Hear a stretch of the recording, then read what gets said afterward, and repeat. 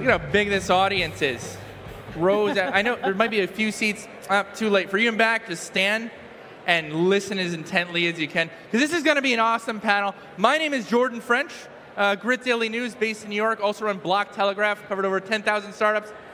Love talking to VCs about that market. That's why we're here. And then we're actually talking about my personal favorite topic, valuations, which I know is on everyone's mind. But just for joining us, big round of applause for Christian Nagel here on my right, your left, Early Bird Ventures, 2 million AUM. Thanks for your time and thanks for joining us. Christian Nagel, big round of applause for Christian.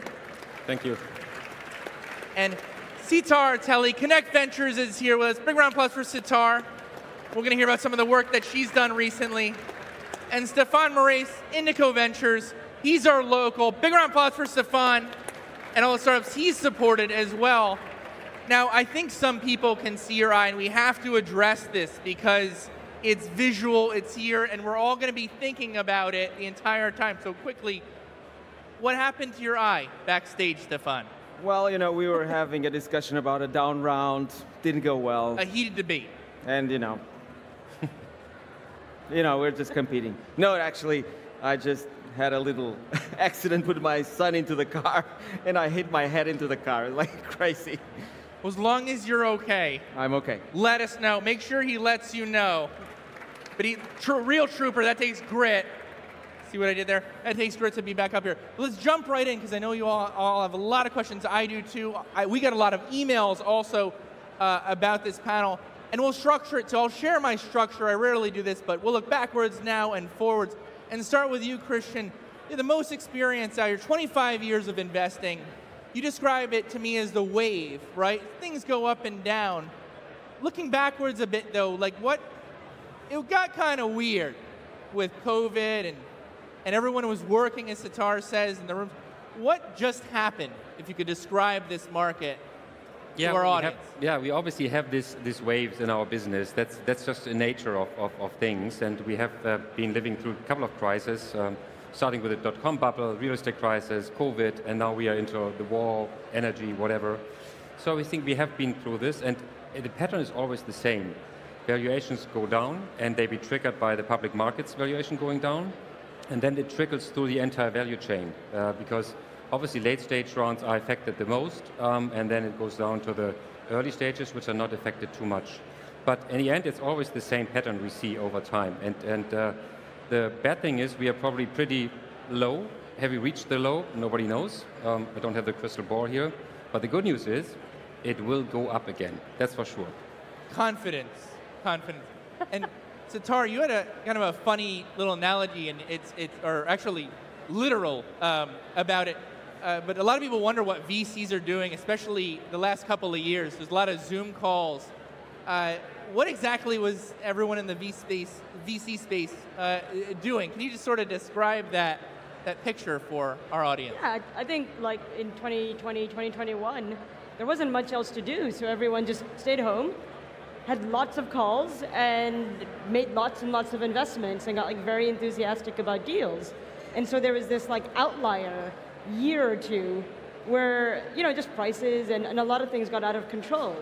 And I think what we're feeling now is not like a really bad market, it's just the difference between what was happening over the last couple of years and what's happening now. I really think it's more of a relative difference than it is some like really bad market that we're in. I view it as like we're going back to 2018, 2019, and I mean, that was a good time for Europe. Like Europe was on the upswing, it was doing really well, and I think we're not doing badly now, we're just going back to where we were pre-COVID. And Stephan, we were listening, and I'm concerned. Christian said, we don't know how low it'll go. It's almost paraphrase quote. And Sitar just said the words, it got out of control. That sounds scary. Your take? Listen, I think things are pretty simple. We had 10 years of low interest rates. There was a lot of capital coming into exotic parts of the capital markets, which is called venture capital. And basically supply and demand, and there's great technology out there, lots of new venture capital firms and lots of dry powder, and valuation skyrocketed for a number of reasons. I think we're now going back to a more equilibrated scenario where there is a lot of capital out there still. You know, funds have raised quite a lot, but where the balance of power, let's say, in a negotiation is more even at this stage, and I think VCs are probably being a little bit more careful. Having said that, the very good companies that are really differentiated and can take, you know, a whole global market, they keep on attracting a lot of capital at very high valuations. It's just that probably there'll be less projects that shouldn't be supported being supported, and also some projects that don't need to raise are not going to raise at this market conditions just because they might have not as high valuation as they had last year. Certainly, and Stephan used the words, you know, even in equilibrium, and we'll set that aside for a moment, but back to out of control, just to sort of quantify this. So looking back, you know, bracketed that time frame as like 2020 and sort of most of 2021 perhaps. Like, how out of control, Sitar, did things get? Like, I mean, give us some visual number or percentage. I don't know what the kind of like macro level numbers were, but you would hear about seed rounds that were 20, 30, 40 million dollars for someone that was not just pre-product, but they just had like a pitch deck. Or someone, you know, some people just had to say they were starting a business and would instantly be offered money, and you had these rounds that just got like out of control, again, because they had VCs just coming after them. And I actually think it's really important to remember, and it's really sometimes hard for founders especially to remember this, but in the end, we're all subject to macroeconomic conditions, right? And so for 10, 15 years, we've had 0% interest rates, right? It's been printing money for free. And so that money is just looking for a return, and it flooded into venture. And then 2020, 2021, you had this perfect storm of like COVID and the COVID push and a lot of opportunities that we thought made sense and maybe didn't in COVID, combined with 0% interest rates. And so, you know, a lot of kind of capital was deployed, and I think it was almost the zenith of a lot of things coming together and of that time period. And now that interest rates are going back up, like, everyone's subject to these macroeconomic things. And it's really hard sometimes for a founder to understand, well, I just want to start a business. What did like public markets have to do with my ability to raise money or valuations? But ultimately, like, I'm investing in a seed round. Eventually you'll be raising an A, and that A round investor is thinking about the B round and who's going to invest at the B and what valuation are you going to get. And that B round investor is thinking about the C round, and everyone is thinking about what might your exit be, right? And so these public market multiples and interest rates, they affect us all the way down to seed. And for, I think, about 10 years, it's been easy to ignore that. And now it's sort of like very, very kind of in our face. We have to be thinking about these things. The dreaded risk. With regard to this out of control, I think we're not, out of control seems a bit like it's never going to happen again. I'm sure it will happen again. And we've seen this out of control in every of these crises, so to say. And now obviously a couple of things came together. We had the higher interest rates, which obviously had a big impact on that. And we had this notion of forget about growth. Growth is not being rewarded, it's just profits being rewarded. And then obviously something which is not here to stay, it will change. So we will come into a phase where profits will be less rewarded than growth, and growth will be rewarded because we all live about growth. It's about growth and the end creating growth companies. And growth is obviously not being rewarded in those times, especially with late stage companies. If you have great late stage companies, 20, 30 million ARR, it's not being rewarded in terms of with 50 times or something like that. But it could make sense, but nowadays not at all. But that will come back.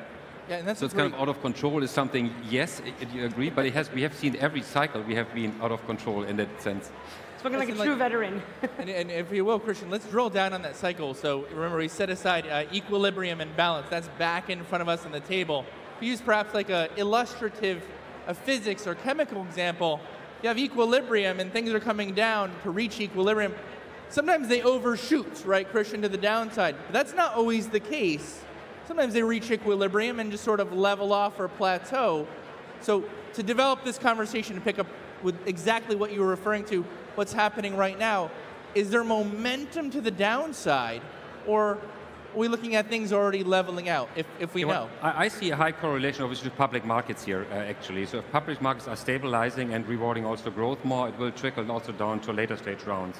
And we have also, each of these crises had a different different setup, a little bit different situation. In this situation, we are in a situation where the funds are really filled like crazy. So we have the highest fill level of all funds across all stages, early stage funds, late stage funds. So they have a lot of money to be deployed. Now we come in a situation where they deploy less. I mean, we just discussed before, we will still continue deploying, but the pace has gone down, so they will be deployed less. But the money is still in the funds. So what will this go to? It will come to a phase where basically growth will be rewarded and higher prices will be paid. Now the question is, when is it going to happen? I don't know. Nobody probably knows. But I'm sure that we are not far away from basically a stabilization or maybe kind of swing upswing again, where growth will be more rewarded again, because there's so much money at least seeking after growth companies and not so much seeking profitable companies which are growing by 10, 20% per year. It's about growth, and we need companies growing 50, 100% or more, but they're not rewarded, but they will be sought after. And those being sought after, they can raise at high valuations. Can I slightly disagree with that? Certainly, I just want to remark, people were leaning in, Christian, as you made a rough slope with your hand to see what gradient, what angle you were lifting at. Yes, add your bit, and then I had a question for you right following that. Okay, yeah, so I think one thing to remember is so public markets react relatively quickly because companies have a dynamic share price, right? So their valuation is always in flux.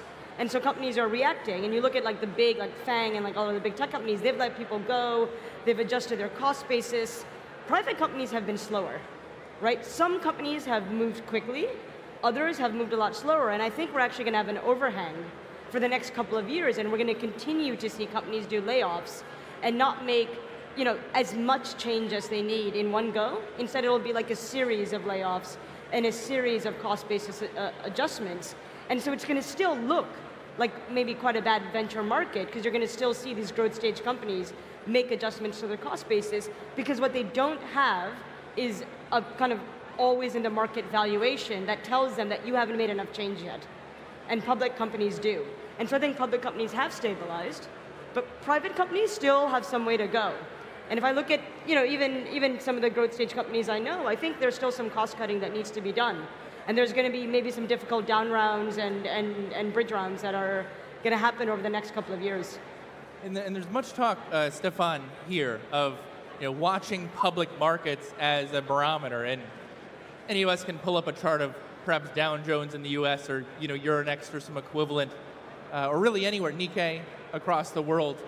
Is that all that valuation inspection should be looking at, or is there more to the equation in your view? Let me give you maybe some numbers to give you a little bit of perspective to everybody. And we're based here in Lisbon, and we invest in Portuguese and Spanish global companies, which are normal Portuguese American or Portuguese British unicorns.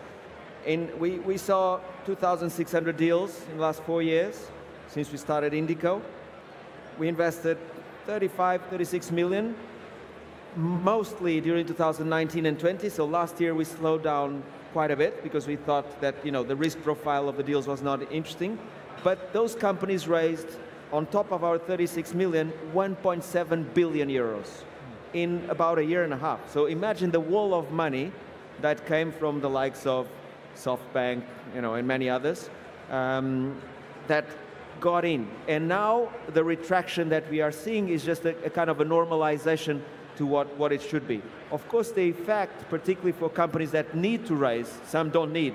Our unicorns don't need to raise, thank God. But for the ones that need, how can they justify to their shareholders that a VC, a new lead investor, is coming in at, say, 20, 30, or 50%, below what it was 1 year ago? It's a very difficult conversation. So I think the companies that don't need to raise will avoid it. The companies that need to raise and are extremely, extremely good at what they do, they will keep on raising at very high valuations. But there are other companies that will raise, but that will have to sort of swallow the pill and say, you know what, I overshoot on the upside of the top of the wave, and now I need to normalize. Your question to, are we normalizing or are we still going down? It depends a lot on the macro situation, of course. Not so much on the dry powder, because there is a lot of dry powder, but even the dry powder depends on sort of the macro situation, the perception of risk that we have. and that our investors have. And one point, just to repeat it back to you, to distill it, that you're witnessing is even if there's a lot of cash, and you made this point too, Sitar, even if there's a lot of cash, it's possible that valuation still can compress a bit. And sometimes you have to look backwards, just like we did here, to look forwards. Christian, in your experience, we're all students of history here. Is there a market that feels in the past that today's feels somewhat similar to, perhaps, Christian? Yeah, as I said, we have this experience basically a couple of times. It's always a little bit different, and the reasons why it happened are very different, obviously. But we see always the same effect. So we see this effect of normalization, and we always give also the same advice to our companies. If you are a top company and we're delivering great growth, you can raise, I would say, almost at any time and at good valuations. This is still the fact. This has always been in the past. If you're kind of mediocre company, it's probably going to be difficult. You rather don't raise, rather try to basically shape your company in a way that you can survive the next 24 months with the money at hand and don't raise. And the very young companies, so the seed or early stage, very early stage, it's the same, because we are talking about a dilution of 20 to 25% in a round, which is the norm, and that won't change. And that has never changed. Since I'm in the business, that never changed basically. So that's the same.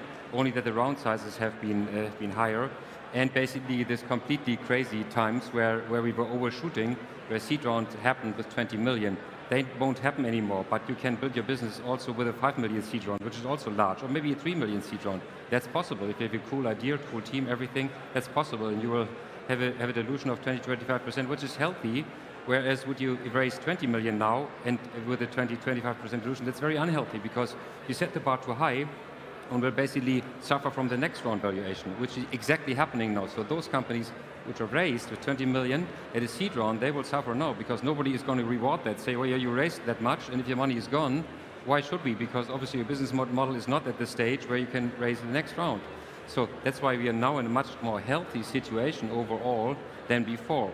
It may not sound so nice because everybody benefited from the high valuation, but on the end, we're in a much better situation now. And the good news is, again, I repeat myself here, there's a lot of money in the market, so the ability to raise is there, because the funds are filled like crazy. And certainly, and just to drill home the point about what's happening today, Christian, for you, Sitar, you had 6 or 7 investments last year, and you're already at about equal number this year. Yeah. So no, and Stephan, your numbers are? We're closing 7 deals right now. Right, so more than last year. And Christian? Than last year. Same, something like 12, 15 new investments and a couple of follow-on rounds, obviously. Right, so in other words, to repeat this back to all three of you, for right now, it's business as usual. And so, turning into our crystal ball, and we saw that upslope, we're not letting you off the hook a bit, and perhaps it'll come. Maybe an interesting twist we'll take in this conversation, given the time. A few of you mentioned perhaps the 90s and even earlier, 2001 valuations you referred to at one point, Sitar. Over the long run, are valuations sloping upwards? And I mean like the really long run. Your take, Stephan. I think they are. It's just in general because the asset class is getting bigger, but also the pace of development of technology and the impact it has in the world is increasing. So it's a snowball effect. Of course, you're going to have more attention, more money, finding these companies that are changing the world. Interesting. And your take on that topic? Same. I think valuations have gotten higher, in part because it does actually take. People think it got cheaper to start a business. It didn't actually. Like in some ways, it's gotten. In some areas, in some ways, it's gotten more expensive to start a business, especially as the need for technology has outstripped actually the number of developers that are available, for example. But also the other thing to remember is the outcomes are bigger. The outcomes are much bigger than they were even a decade ago. And it's exactly what Stephan said, the impact technology is having on the world, the number of end users, whether you're a B2B company or a consumer, or you're within a vertical industry, the number of end users you have that are willing to adopt your technology is growing every single year and is growing rapidly. And that also includes new countries that before weren't part of your target market, right? And so I think as a technology business, no matter what sector you're in, the potential outcome you have is much higher. And so as an investor, I don't think it's a bad thing that valuations have gone up. Actually, I care much more about, what's my differential? I have a price in and I have a price out. right? And so what's my return potential here? And I think the return potential has actually gotten higher at a greater rate than the valuations have gone up. It's fascinating to hear this, that certainly in the long run, another way to spin that is there are more rewards than ever before to being not just an entrepreneur, but a good one. And your take, Christian. I'll give you the last word. It's so I don't think valuations have come up over time. I think there's the same. It's just inflation, because the math doesn't work. Because in the end, you have to basically deliver returns to your LPs, and the same formula applies. It's like the interest. You know, the interest rates we've seen obviously now going up, but the interest rate remained in the same corridors always since a very long time. And this is exactly the same. So we see inflation, and only inflation have driven valuations up perceived in terms of 5 million valuation versus 5 million valuation 15 years ago. It was probably 2 million valuation. So this is just so not because otherwise the VC model or the investing model wouldn't work. Because in the end you have to deliver returns, and so you can't basically pay up so much in terms of that was assuming the valuation would have gone up like doubled. But then it would mean you would have only, the returns would have come down. But that's not the case.